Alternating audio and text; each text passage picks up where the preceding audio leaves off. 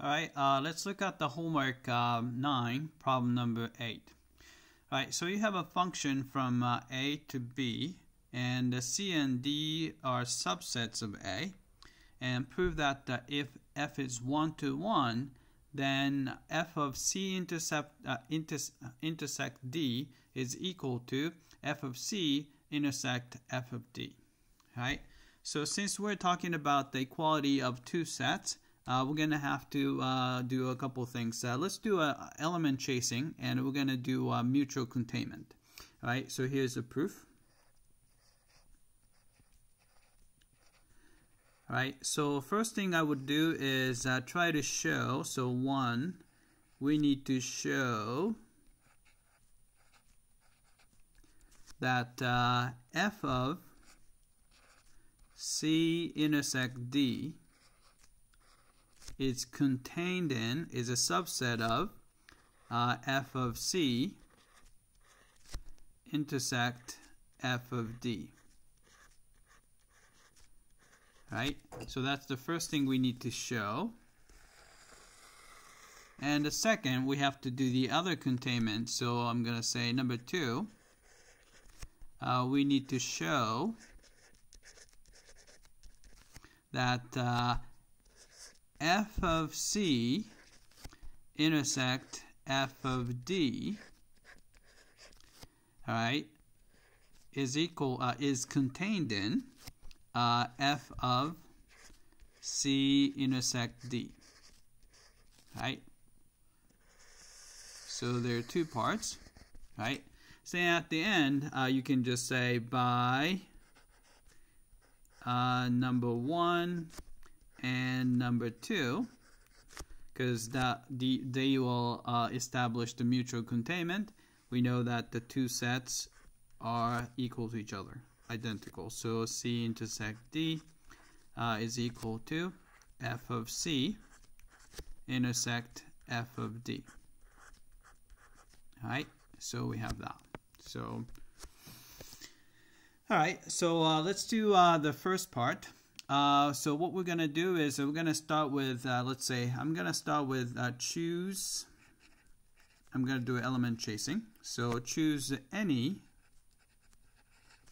B in this set, f of C intersect D. Right?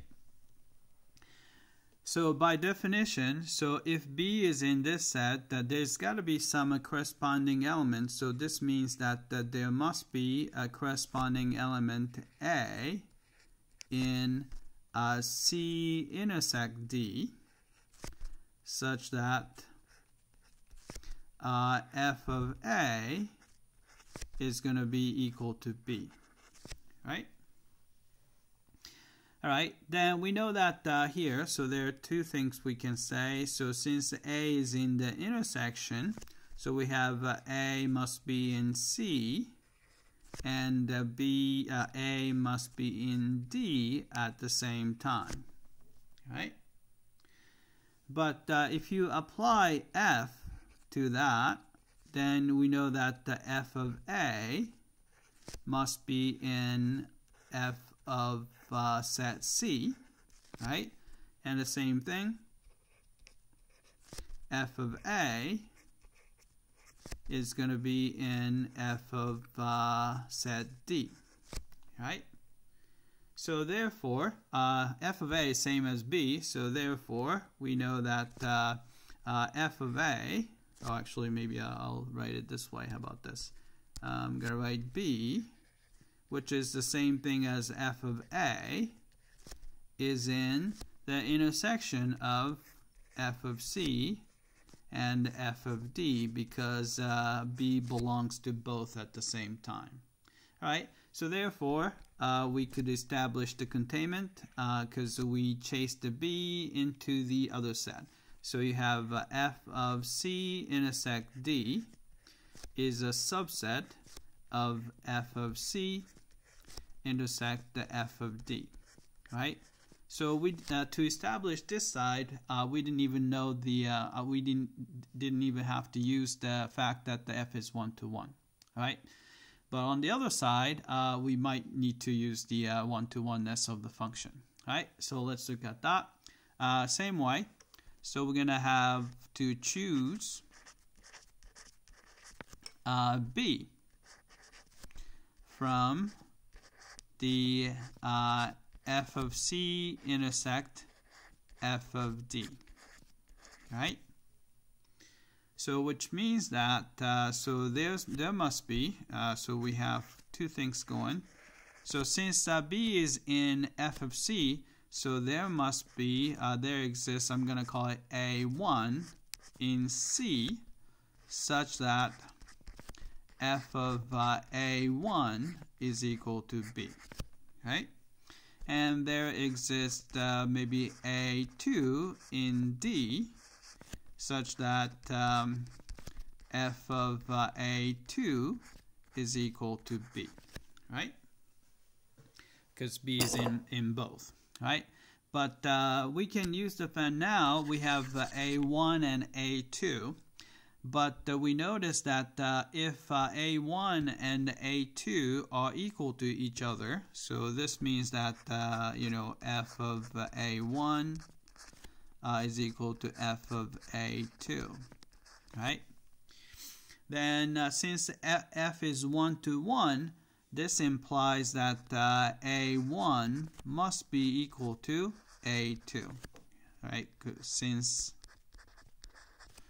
f is 1 to 1, right?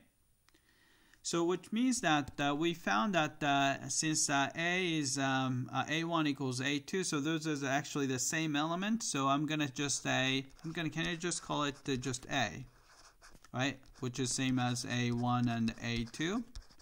And remember that the A1 is in C and A2 is in D, so they are in the intersection of C and D, right? Such that f of A is equal to B, right? So therefore, we know that here, so B, therefore, right?